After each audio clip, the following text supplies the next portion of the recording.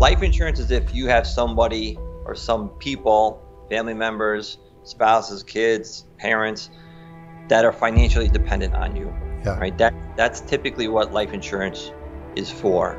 If you're no longer here, your income is no longer here, what impact is that going to have on your family, whether it's your spouse, your kids, whoever is financially dependent on you? If it's a wife or a husband, are they going to be able to maintain mortgage payments?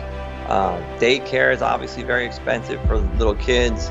Maybe college funding could be an issue. It's that income replacement, right? We're not really aware of some of the things that life insurance can do. Right. But generally speaking, Steve, there's two types. There's term life insurance and there's whole life insurance. There are some other ones in there too, but I don't want to get too involved. Sure. But generally speaking, the short-term life insurance is that. It's for a short period of time. You can get a lot of coverage for a fairly inexpensive cost, but you have to qualify for it. They don't just give these things to anybody. But term insurance, it's like renting a home, right? There's no equity, there's no cash value that grows in it. It's a death benefit. It pays out if you die early, right? Then there's whole life, which is that. It's like you have it your whole life. You cannot outlive it. And with whole life insurance, there's really two big components there. There is the death benefit as well, and there's that cash value column in there as well. There's a savings component in there that there's cash value that grows in there, and it's guaranteed to grow. There's different ways to structure it, and it's been around for 200 plus years. We're just not educated on it. Things change over time. Things usually, it's like technology. Everything gets upgraded over time, right?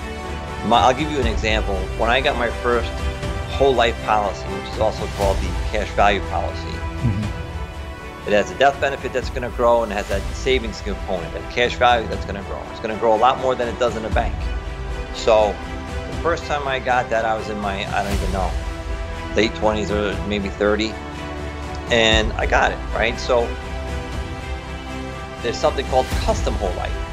That came out, I believe, in 2006. When I first got my whole life policy, custom whole life wasn't around yet.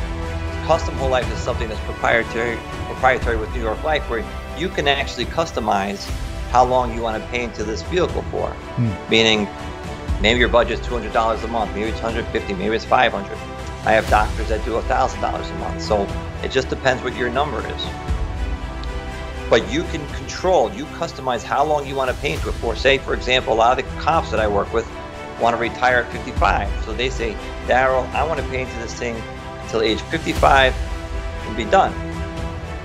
Well, they'll be done at 55 because that's the way we're going to customize it. But they're going to receive the benefits as if they were still paying for it, right? The cash value is going to continue to grow in it, and the death benefit is going to continue to grow. Essentially, Steve, what you're doing is you're just paying it up in advance. It's being paid up. Yeah, and it's continuing to grow. It continues to grow, and it's not tied to the market at all. That's your safe money, that's your security, that's your buffer asset, and you can access that money. That money that grows in there, that cash value that grows in there, and it can grow fairly substantially. You can access it. It's liquid, right? You don't have to wait till you're 59 and a half like you do with some of the 401ks and IRAs. You don't have to wait till you terminate from service like you do with some of these deferred comp vehicles. It's a great buffer asset. It's liquid. You can use it to help fund college for the kids if you start at a young enough age. It could be used to put down on a kid's wedding, maybe a down payment on a house. Or you could just blow it on a boat. You could blow it on. You could buy a couple boats after you retire, right? You can buy a couple boats, whatever you want. And it's all tax-free money. So say you have, I don't know, maybe just say, for example, you got $150,000 in that cash value life insurance policy. You can take out $20,000 or $50,000, and that is not taxable income. You don't claim that as income during tax season because that's all after-tax money. And the IRS knows there's nothing shady about it. This is something that the IRS is allowing us to do. We're just not educated on the benefits of it all.